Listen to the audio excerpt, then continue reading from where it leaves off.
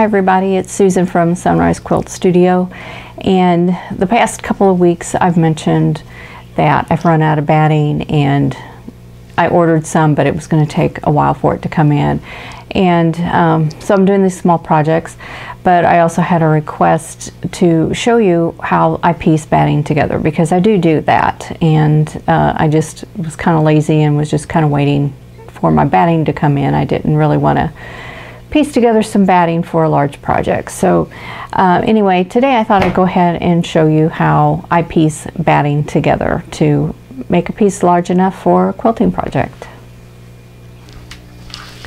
Now you really don't need a lot of materials to piece batting together. You just basically need your batting and a sewing machine. But you can buy things like batting tape. I think it's called heat press batting tape, something like that. There's a couple of different brands out there. Or you can use fusible interfacing. This is what you use for making clothing to help add body to things like cuffs and lapels, collars, that kind of thing. You can use that too and just cut it into strips and fuse your batting together. Now I wouldn't do this on a polyester batting, but if you have a cotton batting or an 80-20 batting, this will work. So anyway, I've got a couple of yards of that here. I don't usually use this though, but you can. There's no problem with that. I thought I'd go ahead and start with this piece. This is just a strip that is left over from a quilt that was just you know, a little bit longer than what the quilt is, and I'm going to cut this in half to make it easier to demonstrate. Now this is pretty narrow, and I'm going to get my scissors all the way through there, and this is an 80-20 batting, and this is about 12 inches wide. So if I wanted to do a project that I need about 24 inches, then these two pieces put together would work. The thing is, it's narrower on one side than the other. You can see this top piece is narrower than that one, so I would still have to consider what I've got left. And I've got, piece is left over from when I was on chemo and I was shedding all over the place, and yeah, I got hairs all over it. There's another one. So let me move my iron out of the way before I knock that off. It's not on, it's cold. First thing I would do is, you know, cut it to the length that I need, and then I'm just going to match these. I'm going to match the sides up. You know, sometimes there's a right and a wrong side to your batting. This one, I think this is it.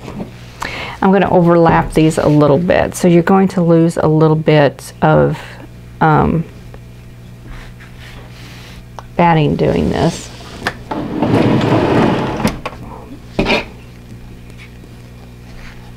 So I've got it's about 2 inches overlap, and that's about all I need. Now instead of, now you can butt square edges up against each other, but what I like to do is to do kind of a serpentine line.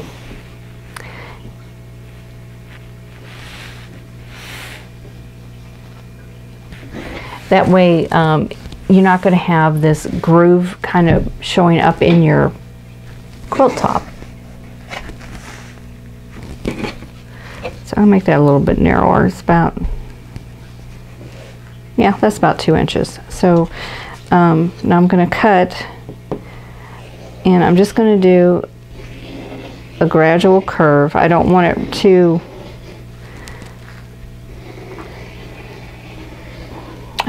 steep of a curve. So we have that. Just pull it down and just keep cutting, and adjust this as you need.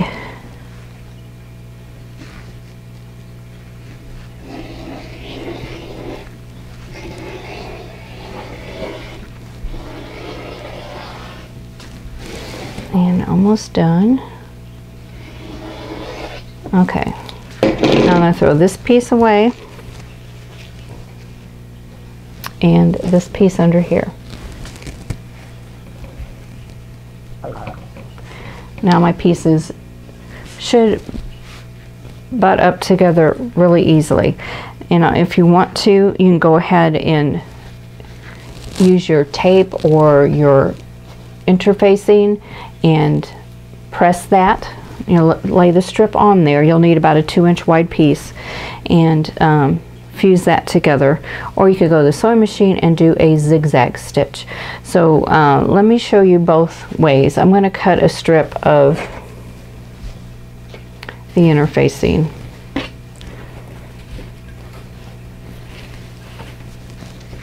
And you don't have to use your ruler if you don't want to. Just, you know, be careful. Just watch your fingers. Just keep them away from your blade. So I have a 2-inch wide strip.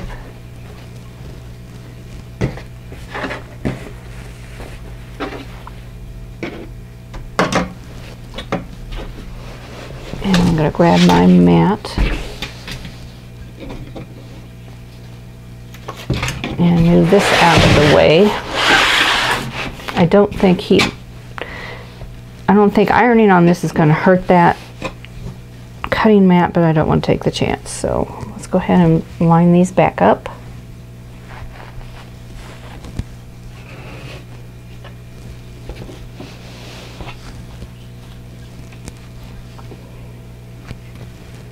And that's a piece of fabric.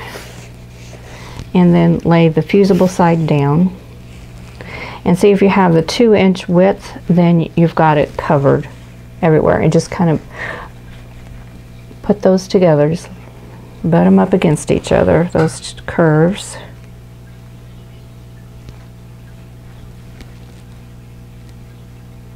And just make sure it's covering your cuts. What you can do also is stitch this, zigzag it with your sewing machine, and then what I find is sometimes it wants to pull away. Even though I've got it zigzagged, it will still want to pull. So what I usually do is just I sew over it again, but what you can also do is do the tape or your fusible interfacing. And you can do that on both sides if you want to, or just on one side. So use the heat according to what your interfacing requires. And just fuse that down.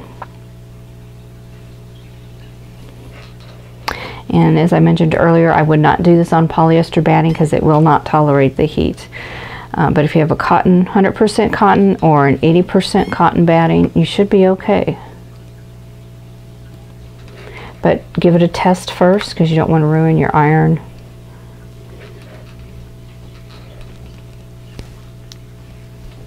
But I think this works really well.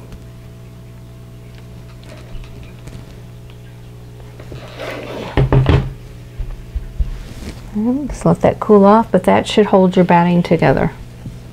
Just like that. And it's laying smooth. There's no, there's no stitching there. There's no bump. And I'm just going to fuse the rest of this piece down here.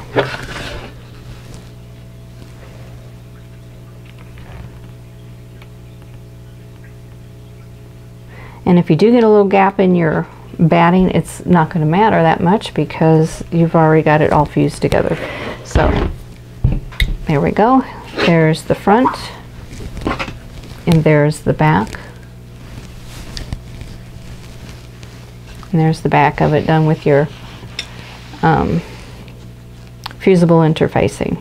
Now if you want to just stitch it, I'll show you how to do that. Okay, first thing you need to do is to set up your machine for a zigzag stitch and put your batting under there, and you can use just your all-purpose thread. And I'm gonna set mine up, and then I got this at a 3.0 wide zigzag. And just keep the your cut line in the center. And I'm gonna go up to 3.5. A little bit wider. Now I'm starting on the interfacing there. So now we're off of the interfacing. So this is just strictly zigzagging it together. And if you cut it the way I showed you, this will butt up against each other really well to where you can hardly see the cut line. So it may be a little bit harder to see as you're sewing it, so just take your time.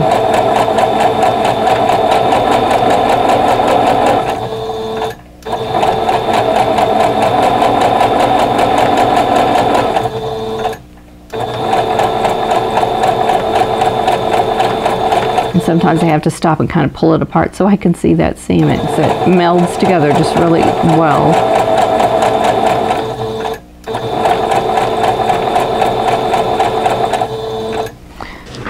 Okay, I adjusted the camera so you can see a little bit, see from a different angle, see if this will show up a little bit better.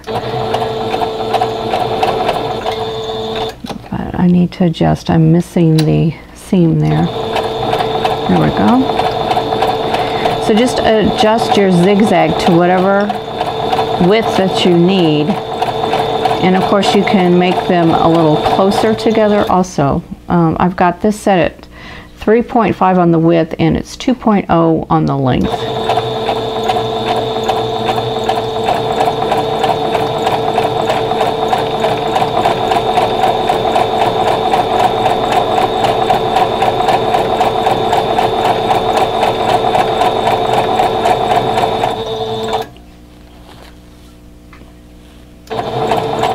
And if you're having trouble seeing that seam, just pull it apart so you can make sure your seam is going straight under your presser foot right in the middle.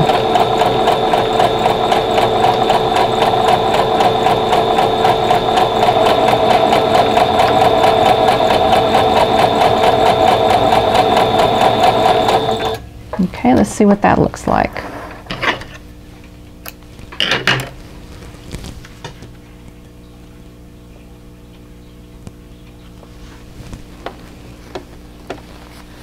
Okay, here's the seam. I have to take my glasses off so I can see that close. Okay, here's the seam, just sewn with no adhesive tape or anything on it, and you know, that does a pretty good job. If you do find that you have, like up here I knew I was off and you'll have a little gap. If it's small like this, I don't usually worry about it too much, but you know, if it's, you know, an inch or so long, then I'll zigzag over it again. You can also, you know, fuse a piece of interfacing on it, but there it is all the way through. I think that turned out really well. And it's nice and flat. You don't really feel the stitches. There's no ridge or anything there. And now I have a wider piece of batting that I can do something with. So if you don't know what to do with your batting pieces, here's the part that is fused. This is the back side of it. And then here's the other side.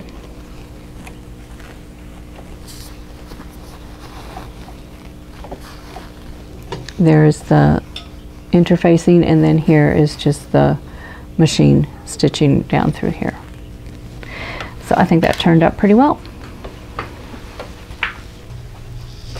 Okay, here's the batting piece that I pieced together. Here is the interfacing, and here is the machine stitched. They're both fine.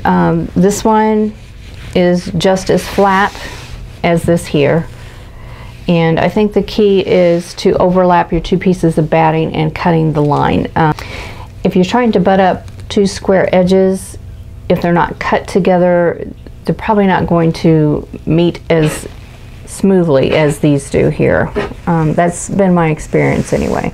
But this is going to hold unless you wind up with something like I did here where I missed, and I knew I had missed that while I was stitching and I corrected it as I was stitching, I can always go back over and close that up. I can put a piece of interfacing on there to close it up. But this will hold up to any tugging I need to do while it's on the quilting machine, and you know, it just works. It works great.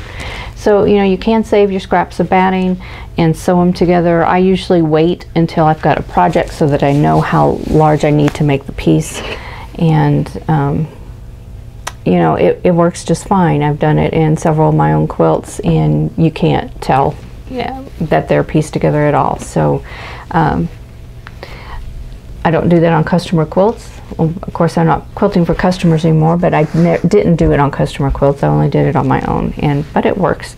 So there's how I piece together batting. It works really well for me, and I hope it'll give you some ideas on what you can do to piece your batting together and make all those scraps usable for you. So I hope you liked this video, and if you did, please click the like button, and if you haven't subscribed yet, I hope you will click that subscribe button, and don't forget to click the notification bell so you'll be notified when the next video comes up. And in the meantime, I hope you're all staying safe and staying healthy, and I'll see you in the next video. Thanks for watching. For more quilting ideas, click on the video links. And to keep up with my latest projects, click on the subscribe button. I hope to see you again soon.